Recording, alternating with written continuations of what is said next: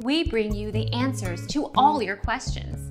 Be better than others. Enjoy the benefits of knowledge. Accept the answers from us. The default PIN code for an AT&T SIM card is 1111. Change the default PIN code for more security. After activating SIM lock, you must enter the PIN code if you move the SIM card to another device. If you forget your SIM lock PIN code, learn how to get the PIN unlock key (PUK) code to unlock your SIM card.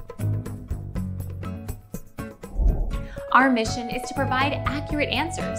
We think without knowledge, it is impossible to live a balanced life. Be competent, be skillful. Thank you for watching. Don't forget to subscribe and hit the bell notification.